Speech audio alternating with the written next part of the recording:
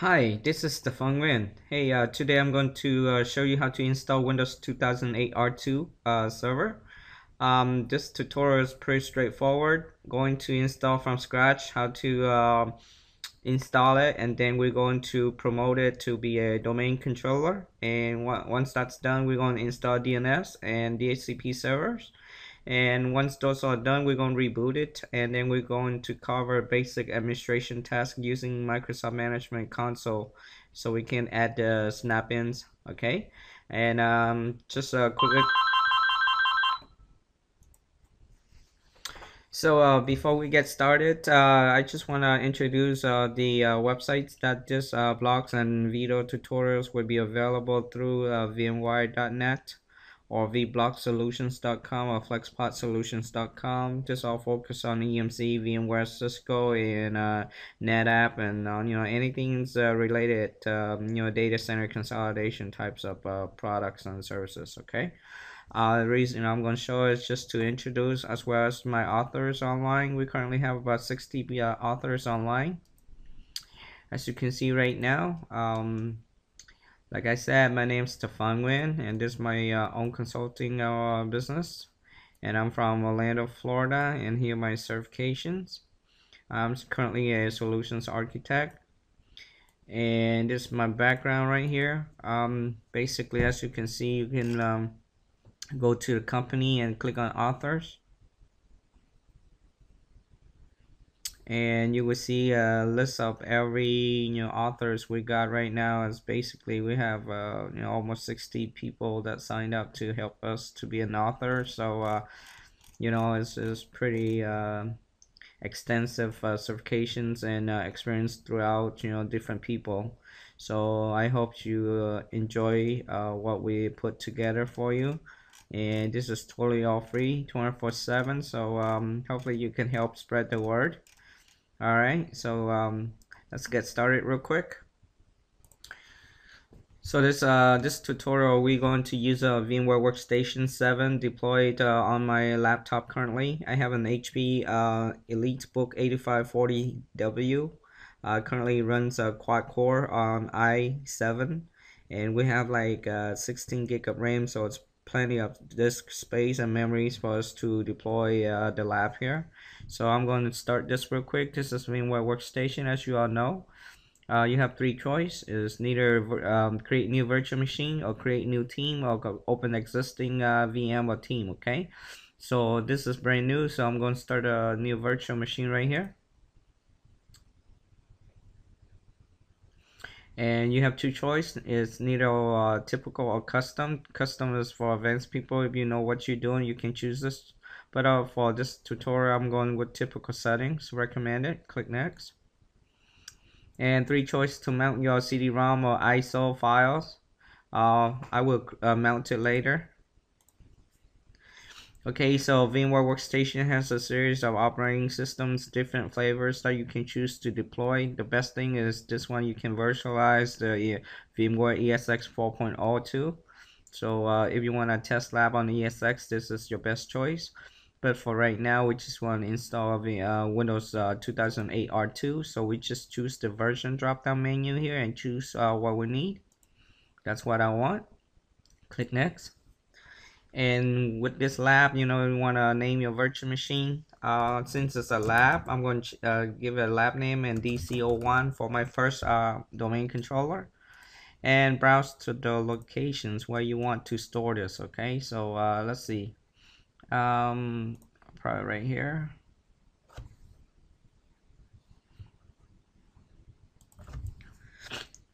I'm going to store on the data drive, the I drive, which I already have the virtual machines folder created. And just give it a name in the folder. It will create its own. Just click next.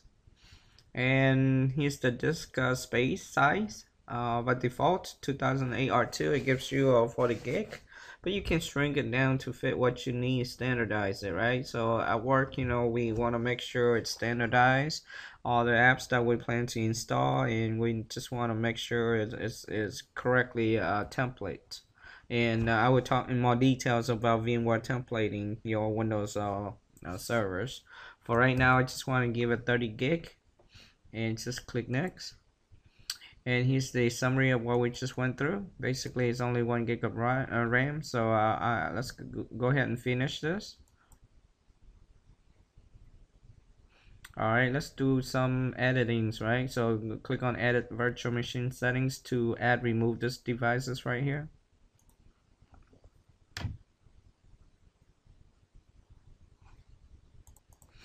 Okay, so the memory is currently at 1 gig. I want to change it to 2 gig. It's currently at one virtual CPU. You can change it to whatever settings you want. The max is 8 virtual CPUs. And SCSI drive, this is the hard drive, so it's 30 gig. CD-ROM, I want to mount it, so choose browse and mount to the ISO file. And find the locations. This is MSDN, so we have license for MSDN or whatever license you got. If you don't, please download the trial version. It should works fine for you. Alright, make sure to say connect at power on. Floppy disk, if you need it, I don't suggest you to because there's no need unless you want to install additional drivers. For network, depends what you want. I'm going to use bridge for my network here. Or you want to NAT it, or you want to host only, or you want to customize and choose whatever VM nets here. I'm going to use bridge. And USB controller, I don't need that. Remove that. I don't need sound card. I don't need printer. Now if you want to add additional NICs or you want to add additional hard drives, you can click on the add button. And you can choose the device type to add. For instance, you want a hard disk, click next. And new virtual disk, click next. And then SCSI or IDE types, click or mode, click next. And just give it a space size, and you want to spin it up right now. It's fully committed. That means it takes forever. Or if you don't check this one, it's on demand. You know, if you use it, it will grow. If not, it won't grow. So it's kind of thin provision types. So I'm going to close this. I'll need additional drive. Display. Alright, so our settings for the VMs completed. Let's do a quick installations. Click on this to power on.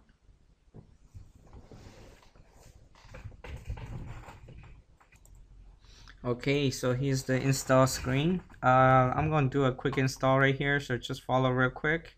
The English going to be, the language going to be English here, and the keyboard's going to be US type, so click next. There's only one choice, is install here, or you want to repair your computer, right? So just click install now, it's brand new.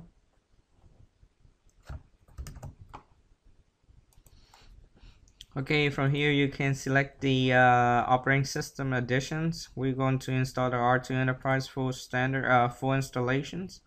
For those who want to just strip down all the unnecessary services, you can choose the core and be more specific. It's less space and quicker. Secure too. So I'm going to choose the full installation. Click next. And of course you need to accept the agreement on Microsoft licensing term. So click next.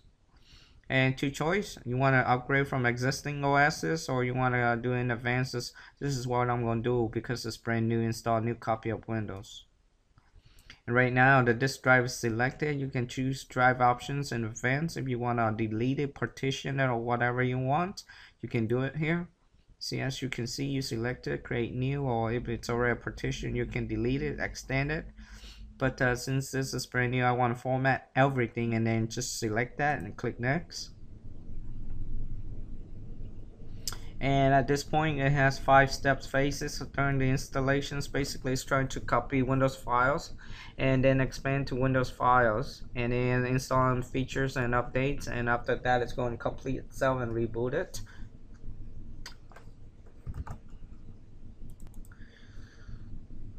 So while waiting for the installations to complete, let's talk about what is Active Directory. Well, basically, Active Directory is like a phone book directory, right? So this is one of the strongest, product features from Microsoft standpoint. It holds all the, computer objects, printer, whatever you name it on the networks. It holds it, and it can support millions of objects. And so we need that to start a domain controller and stuff like that. So we a servers or client can join the network, which is the domain. You first of all you need to have a domain like yahoo.com or whatever, microsoft.com. Those are called domains, right? um, so so what's DNS and DHCP? Basically, you want a name resolution, so you want to install the DNS name server, right? So it can communicate and queries whatever you want to ping it, or you want to search or whatever. It needs to translate from binary to a real domain name type, something people can understand, right? So next one is what's DHCP? Is Dynamic Host Control Protocol, right? So basically at work or anywhere else, you have a series of pull up dynamic IP addresses for your workstations or laptop or whatever devices that doesn't need static IP addresses. So anyone who authenticated during the login, you should has the dynamic IP addresses without to manually configure other TCP IP settings. This is very useful for large or small or whatever environment that needs quick automated IP scheme to get on the network, right? So what are the server roles and features? Basically, role is like web server, print server, DNS, DHCP servers, read-only domain controllers type of roles and services. Now later I will show you where to add those roles and remove those roles from the server manager console. Features like what kind of features that can be included, like .NET 3.5 frameworks, or remote app, application features, extra features that helps enhance the role itself, right? Requirement features, right? So let's go back to the screen real quick, see how the progress. Well, right now it's still copying, expanding files at 10%, so we're going to resume later. Okay, as you see right now is the Windows server has been completed the installations. All we need is to change a new password and we can log in. Click OK and type in your new password twice and then just click the arrow key. Okay, password has been changed. Just click OK.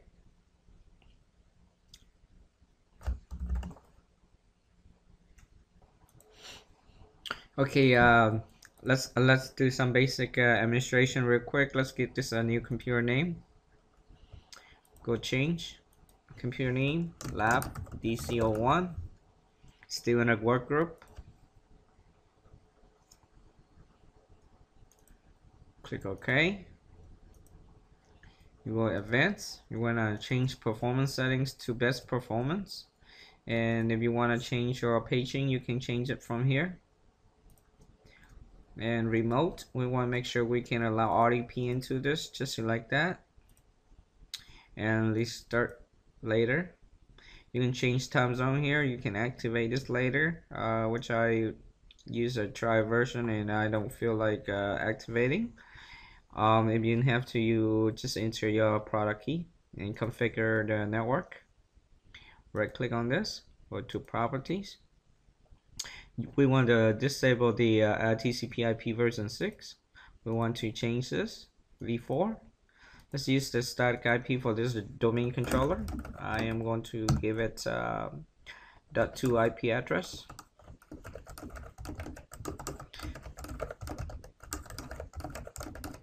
Okay, that's pretty much it. Now, if you want to configure additional DNS information, you can either append DNS suffix here and add it right here. I don't care, just for test. Wins, if you have any Win server or computer like Windows 98, stuff like that, you can still use Win. We don't have it, so I'm going to ignore it. Click OK, close. There we go. And later we're going to add roles and features real quick before I reboot it.